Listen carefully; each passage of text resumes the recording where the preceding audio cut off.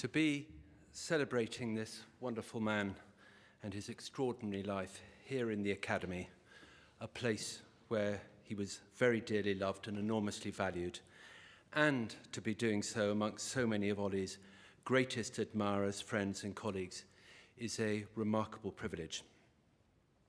Apart from welcoming you all here tonight, I want above all to thank Ollie's family, especially Sonia and his nearest and dearest, for bestowing that particular gift on us. Of course, Ollie was himself a kind of gift from somewhere delectably rare, probably somewhere rather exotic, and probably, as the Bible would say, from a land of plenty.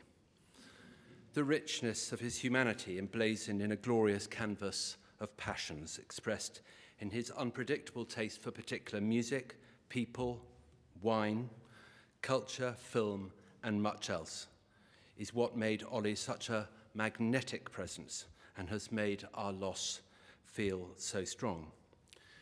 I speak as someone who 6 years ago barely knew Ollie, which means that I stand here with considerable humility amongst a majority of you who've known him forever. But length of service isn't everything, so the HR manual reminds us. As I told my better half not long ago, I reckoned I'd never got to know someone quite so well over such a short period of time as I had with Ollie. In all good friendship, what makes a particular bond defies coherent reasoning.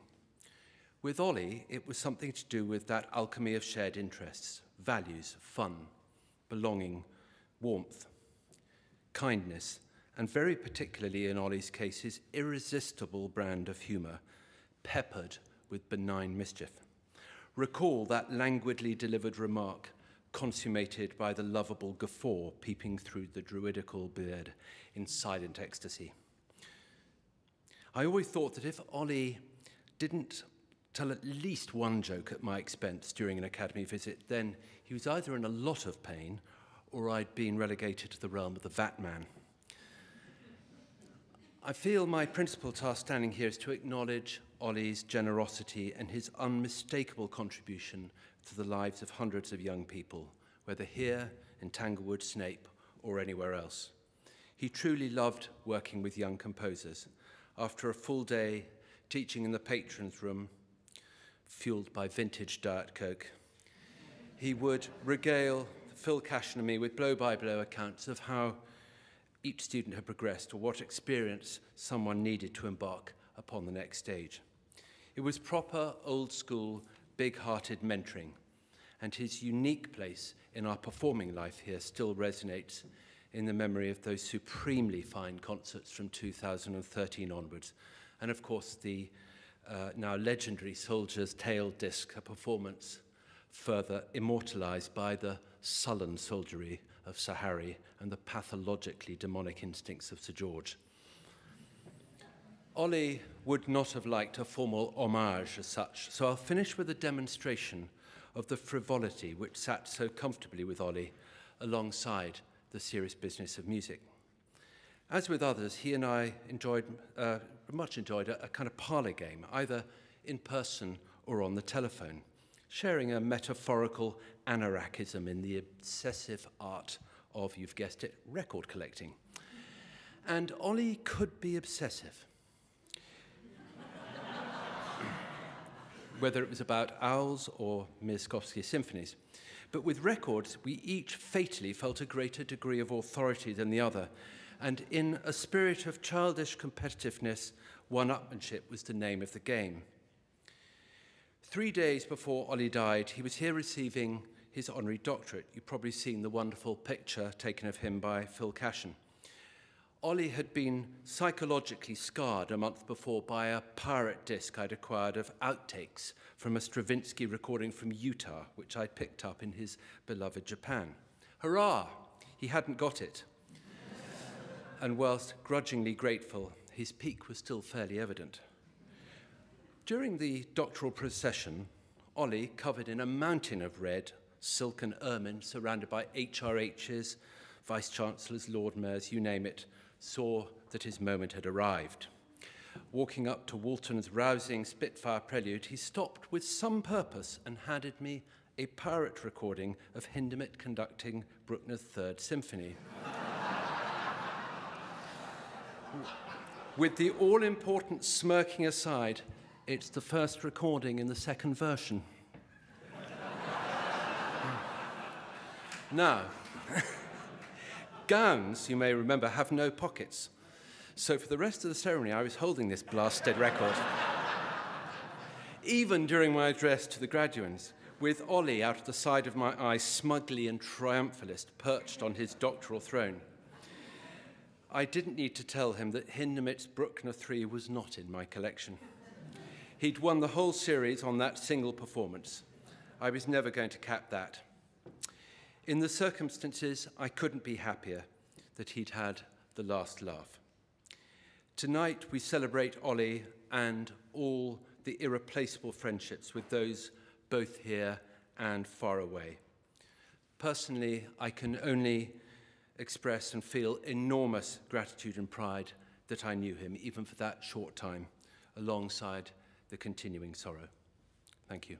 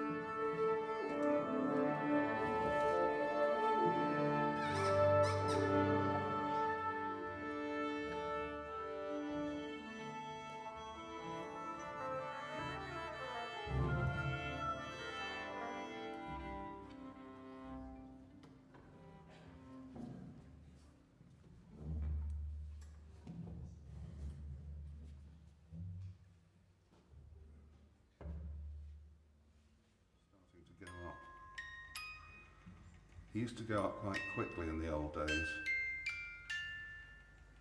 But time's hard for gorillas, you know. All right, now let's have a go at this guy. I never use that, it's just they're warning me that time is ticking past. Now I can obliterate the both of them with this.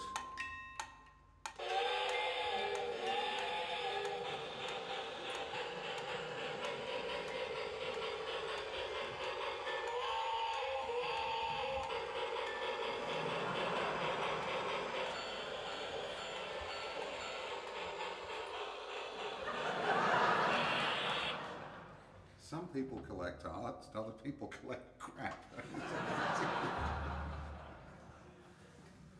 It's a little tab what goes into the thing here. Like so. Flatten it out.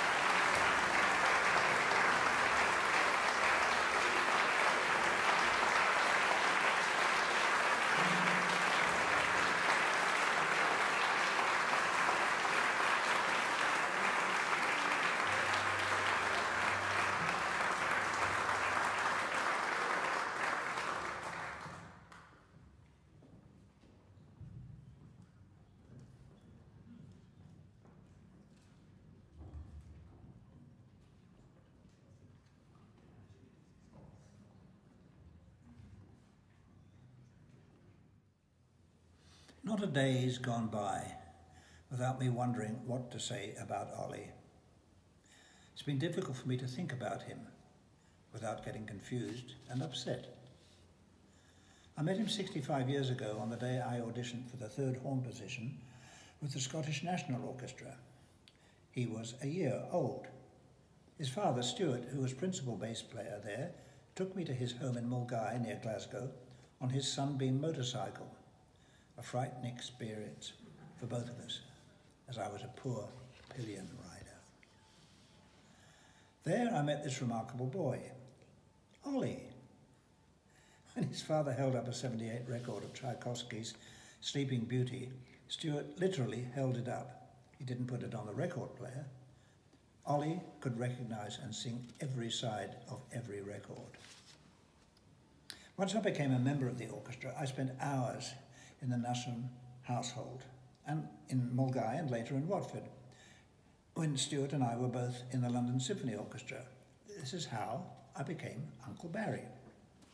One day, when Ollie was about 15 or 16, he announced that he wasn't returning to school anymore. Naturally, his parents were concerned, and I, as Uncle Barry, was detailed to persuade Ollie to complete the few months of school he was obliged to do. I did my best, but he just refused to give in. I was very impressed. When Ollie lived in Snape, I'd visit him whenever possible, and I have clear memories of watching him sitting in the kitchen of his tiny gingerbread house, spending an hour to write one note, or sometimes none at all. There's little I can add to the many tributes and obituaries about Ollie as a composer, his marvellous talent and importance in the musical world. Of course, it's well known that he wrote the most wonderful horn concerto for me. This remains an honour professionally. Personally, the references within it to his father always bring me joy. You can hear them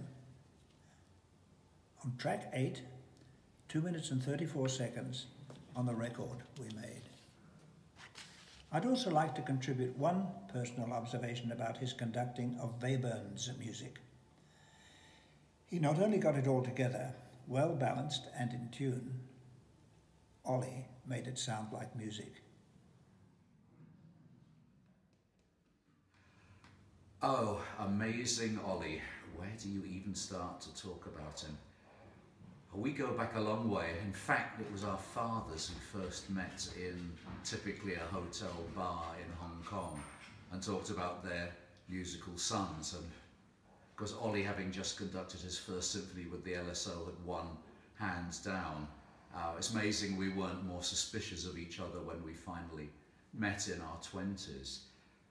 And then we became firm friends, and I, like everybody else who knew him, got to understand his incredible generosity and warmth, and also particularly his generosity to other composers. Of course, I grew to love his music very, very quickly, but through his tutelage, I learned all kinds of music I would never have heard of. I realized I met Takemitsu through him, I met Dutilleux through him, I met Magnus Lindberg through him. Whenever I needed to know what was the next great piece to do, he was always there, ready, and never talking about his own music, always about everybody else's music. And of course, there's far too little of his wonderful music. But even again last year, playing the Third Symphony with the LSO, we all were so taken with how extraordinarily fine and sensuous and deeply thought out it was, and it just came out in all its glorious colours like a new thing. And a wonderful, funny man. I just have so many memories of time with him and Sue, and wonderful Sonia, who thank goodness is here with us. We miss the Man Mountain, as my kids called him, enormously, and we love him. He lives on in our hearts. Ollie, thank you for everything.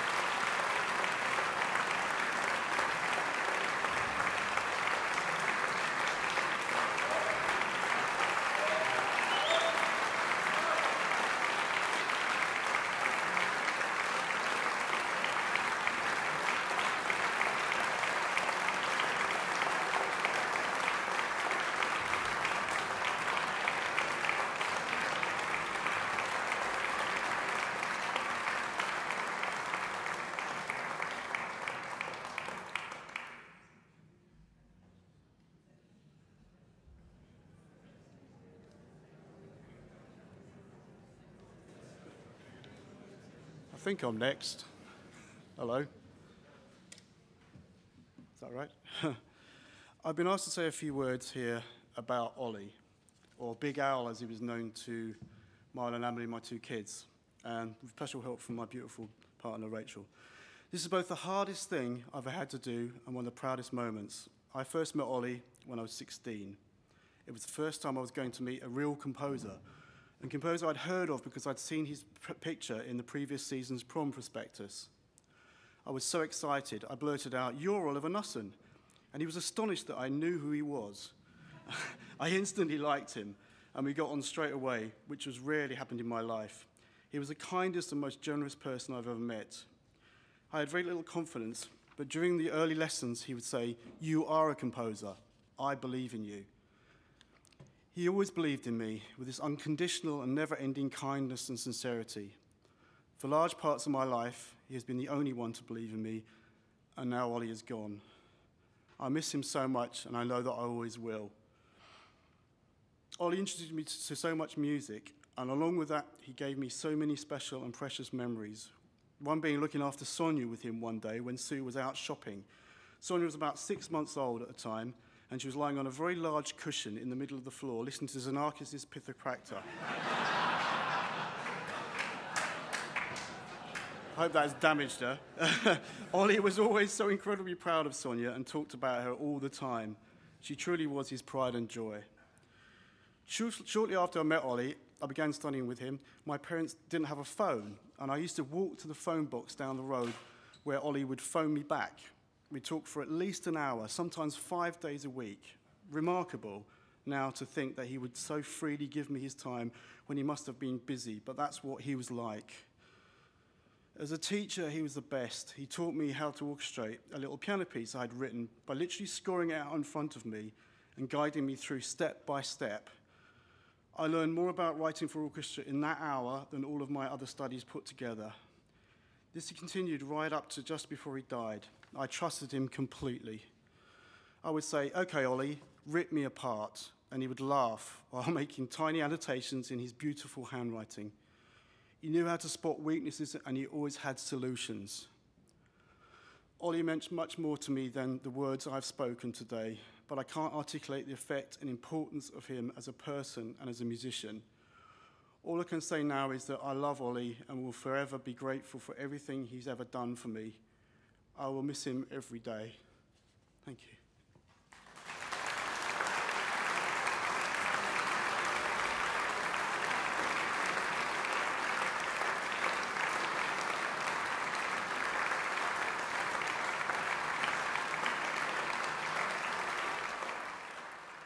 I'm honored and saddened to be speaking these words today in memory of Oliver Knussen.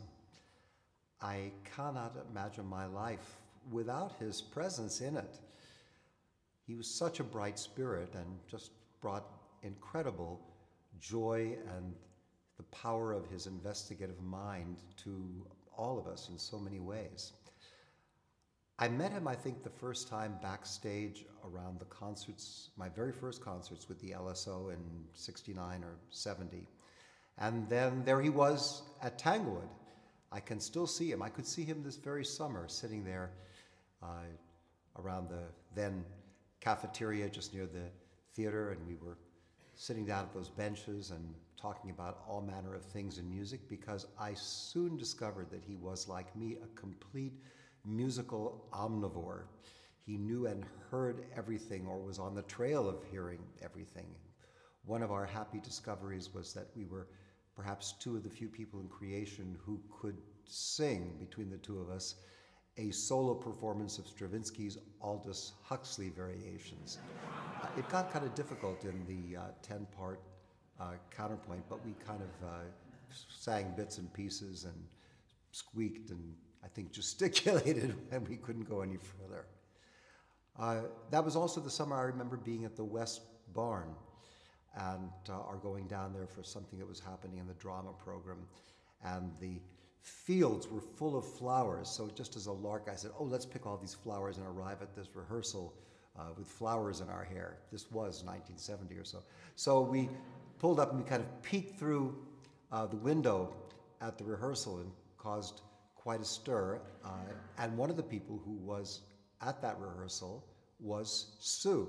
And I think that was one of the first times that she and Ollie met. So there was this beautiful kind of family connection between all of us, which when I came to England expanded to all the wonderful extended family of Ollie, like Colin and all the Matthews and Robin Holloway and just so many others. The legions of students that I think of over the years that Ollie introduced me to and took such pride in their advancing into their own major careers, and the guidance he gave to so many people to find their own original path. It was incredibly generous. In the United States, he was no less generous. He was working with major orchestras, notably Cleveland, but many others as well as his role in Tanglewood, and he was such a champion of all kinds of music. He could make the most difficult music seem elegant and even an adventurous pleasure to explore. What he did for Elliott Carter's music was extraordinary, but he was nonetheless a champion of people like Stockhausen or Lou Harrison or just Mayakovsky. I mean, the most extraordinary range of things. He was such a perfectionist. He did have a kind of sense of humor about it.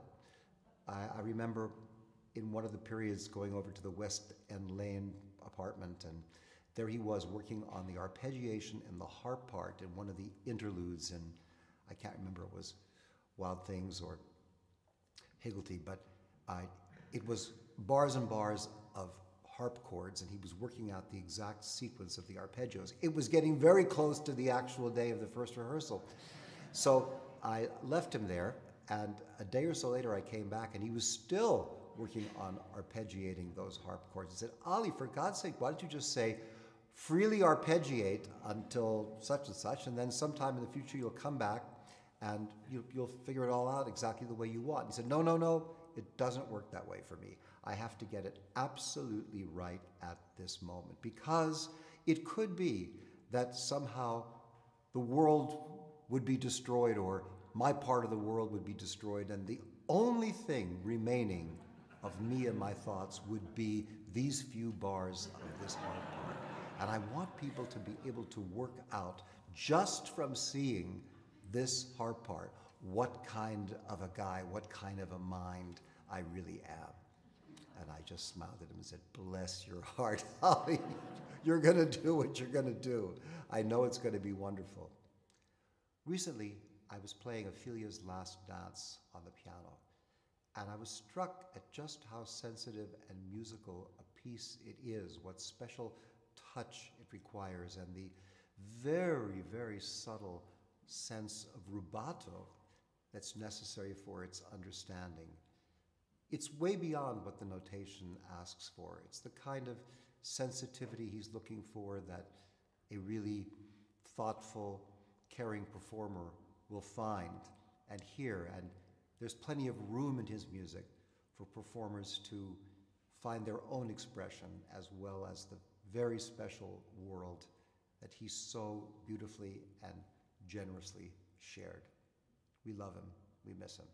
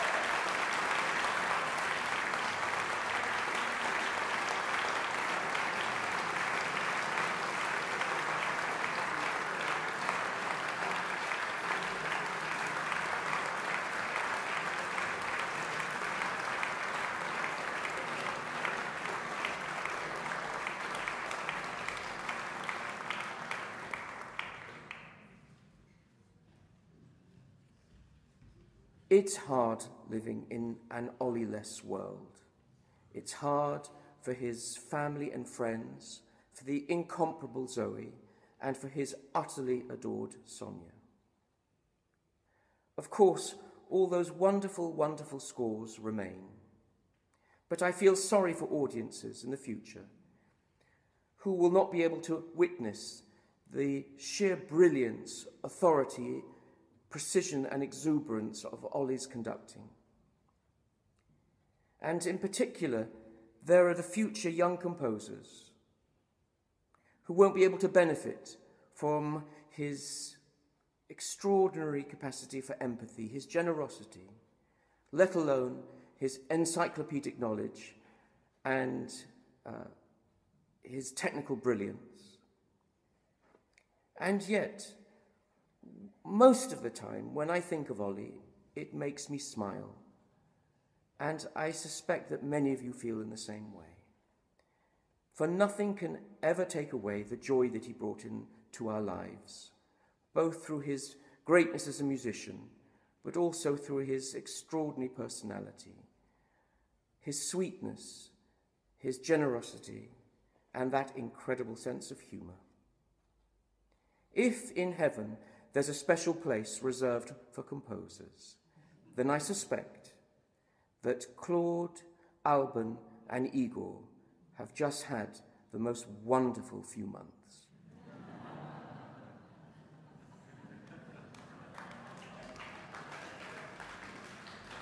It happens maybe only once in a lifetime that you meet someone as if you know each other already for decades. I have still, my memories to the first time that I met Olly in the late 80s are still as it was yesterday. It was still as it was yesterday that we were sitting at the kitchen table in Stockbridge, preparing the performance of Stockhausen's Gruppe. And that is a very serious thing to do, but at the same time it was also hilarious. And it had all to do with this unlimited character of Olly's presence. He was unlimited in his knowledge, and I've always wondered, where's his knowledge coming from? It is not only music, it is everything. It is visual arts, it is literature, it is film. And I was always so impressed by that. But on top of that, it was not a knowledge of facts only, but of a deep insight. It was really a passionate, a real passionate understanding. And the same unlimited side was in his generosity, the way he supported always unconditionally his colleague composers, and in the same time so extreme modest about his own compositions. There's, for me, no doubt about that Olly's legacy. In the first place, his own beautiful music, in that beautiful handwriting. It is the many, many brilliant recordings he made. And maybe above all, the warmth that will make that Olly will stay with us forever.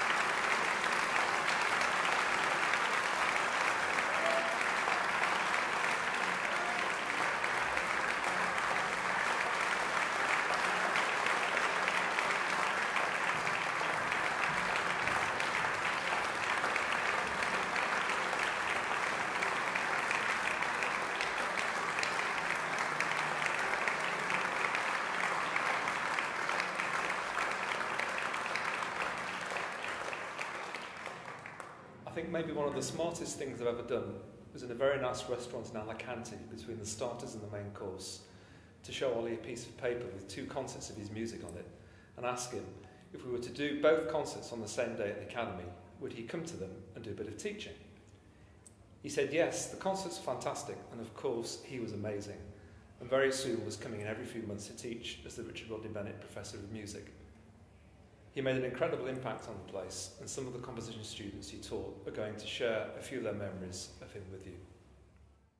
In a lesson with Ollie once, I played him a piece of mine, and I asked him if the piece was boring. He didn't answer that question, but what he did say was that being a good composer was like being a good dry stone waller, in that you would find a place for every stone. So one of the most profound things I've learned from Ollie was to be bold, to leave what you're good at and what you have, and not to be afraid to get out of your comfort zone and to somewhere else.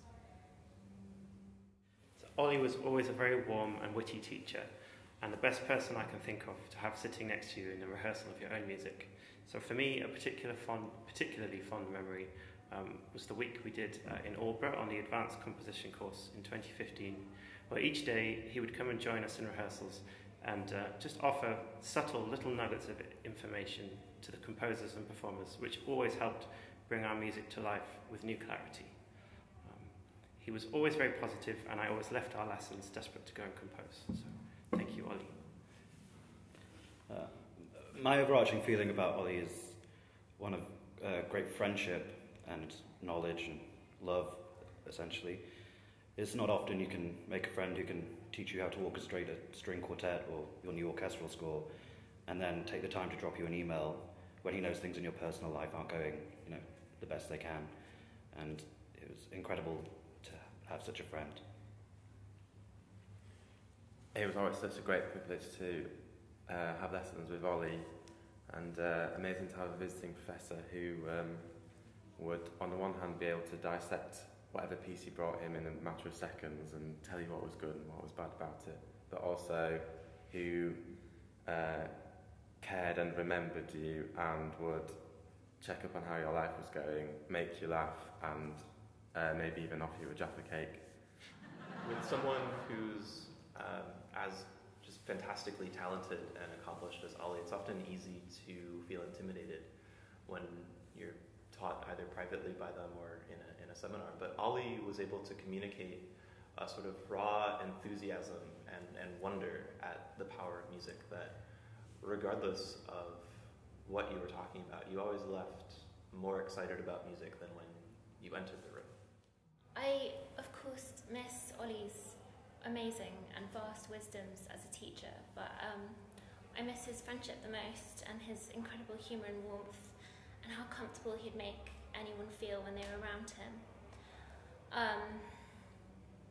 He had a particular Ollie magic that you felt when you were with him, and especially I felt it was really strong at his home in Snape. I had my last lesson there around his kitchen table. It was a particularly unusual lesson because it was the only lesson where we didn't listen to, talk about, or look at any music. We spent all afternoon reading poetry, talking about poems. Went for dinner at the Crown as usual, and it was the only time we went for a little drive together. He took me for a drive to show me his favourite memories, viewpoint stories around Snape and Thorntoness, and a beautiful viewpoint from the top of Thorntoness Hill. I'm really grateful that I have that memory and my other memories of my friendship and time learning with Ollie. I feel incredibly lucky to have such great memories of lessons with Ollie and time at Academy. And for me, one of the most striking things was that I could never bring enough scores to show him in my lessons because he'd get through them all so fast, and we'd end up talking about TV shows, and I've got a particularly good memory of talking about Father Ted with Ollie in one of my lessons.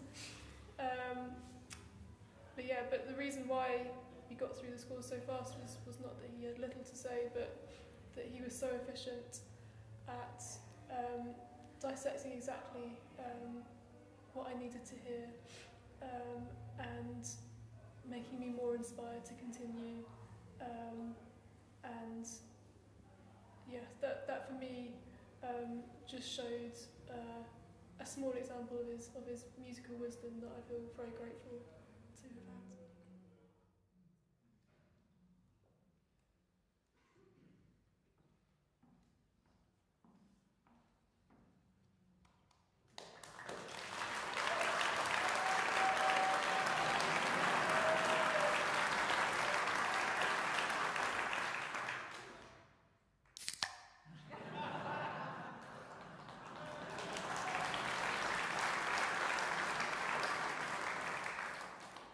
I kept telling him it was bad for him.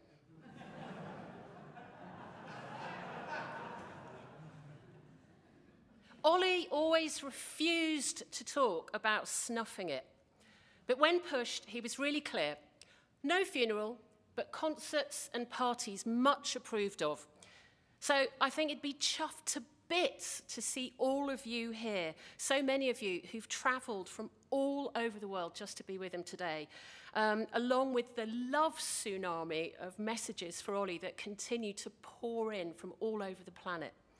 Sonia and I would like to thank you so much for coming, and also give hugest thanks to all of you who've made tonight possible. You know who you are. It's been a real team effort. Although it's impossible to thank you individually right now without things turning into a kind of nightmare awards ceremony, I know that Ollie would start haunting me in seriously annoying ways if I didn't give special mention to our ridiculously generous and wonderful hosts, the Royal Academy of Music, where... Yeah.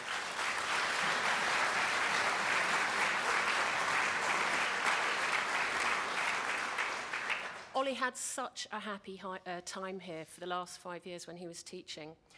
And I also have to give special mention to this phenomenal bunch of musicians that we've been listening, playing his music tonight.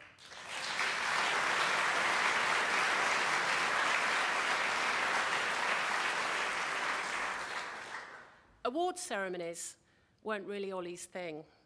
At the few he went to, he tended to go into this kind of anti-establishment, loose cannon mode and behave really badly. He and Harry Birtwistle were officially banned from sitting next to each other at the RPS Awards after a spectacular bout of heckling a couple of years ago. You know, it's really hard to believe he's not sitting there right now waving his flame walking stick and trying to put us all off. He probably is. Anyway, here goes. Those who've hung out with Ollie for any length of time will have come across Ollie speak, a language that morphed according to who he was with, but nevertheless contains some staples. Composers you might be familiar with include Beethoven, Mozart, and Schubert. Then there's Scriabin, Vrunjak, and Tiszel, or Liszt. Then there's Bach and Chopin, both of whose music he consistently and idiomatically loathed. Then there's Ripya-Korsakov, Rimsky-Korsakov, Modeste and his opera Doris Goodenough, and the 20th century avant-garde, including Messiaen, otherwise known as Froggy Ollie, and his quartet for the end of term. Then Milton Bunny, Stockhausen, and Boozle. While over here we had Peter Mandy Maxwell House Rice Davis, the Vicar of St Carnaby in all trends. Then there's the Aldborough power couple Britney Spears, and slightly off-piste in this context, John Eliot Countryside.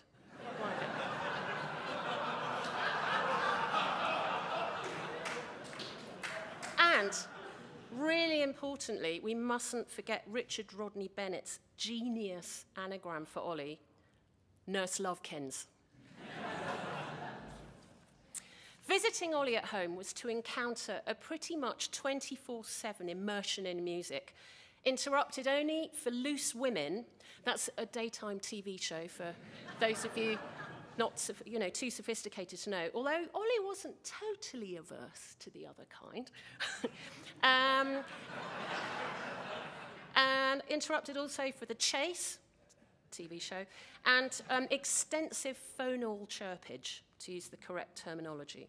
There was always a composer du jour, a total obsession in which every possible related seed, div, book and recording was hoovered up until quite suddenly he'd announce, amidst the ever-expanding Snape Amazon forest, gone off it.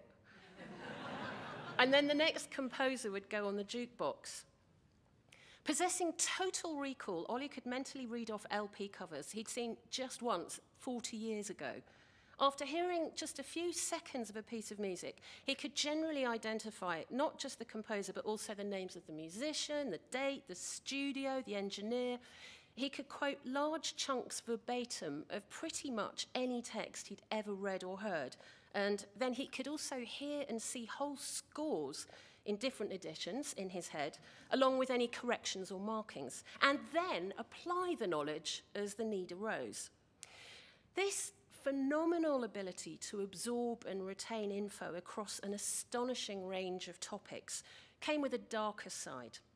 Arguments from the distant past would remain as vivid as if they just happened moments ago. And this almost superhuman gift was responsible in part for the more than usually vicious brand of inner demons that he had to deal with over the years. You know, I've always suspected that his Viking rock-hurling dimensions, as Henze once put it, may have been partly symptomatic of this ever-accumulating burden of information, some of which spilled over from his subconscious in incredibly intricate and often hilarious, to me, dreams. My personal favourite, which I'm sure he wouldn't mind me sharing, was in the dream he suddenly found himself at a party at the Boulez mansion. And he suddenly realised that he had to escape for his life. Suddenly, a beautiful chauffeurs in leather showed up outside in some incredible car, ushered him in, and they sped off. Overwhelmed with relief, our hero tapped his glamorous rescuer on the shoulder, who turned round and said, "I work for Pierre."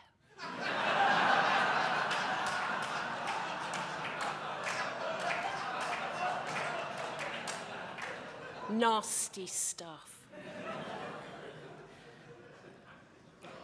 Ollie treated everyone as an equal, and his rare ability to shine the light of his fullest attention on whoever he was speaking with is one of the things that's made our big friend so loved and so hugely missed.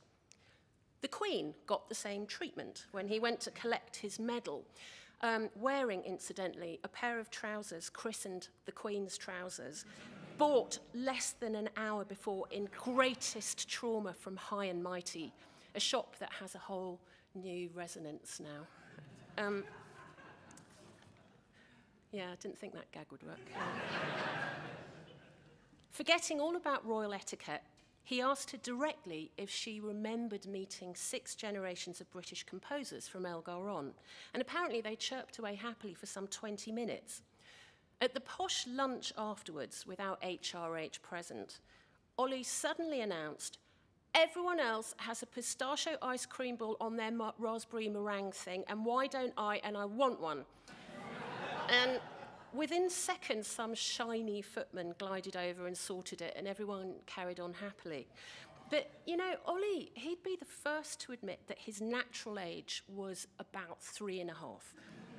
The age where giants and dragons and wild rumpuses are real. Before you hear the last piece Ollie wrote, O Hototogisu, a title he chose partly deliberately to piss off his publishers when trying to pronounce it.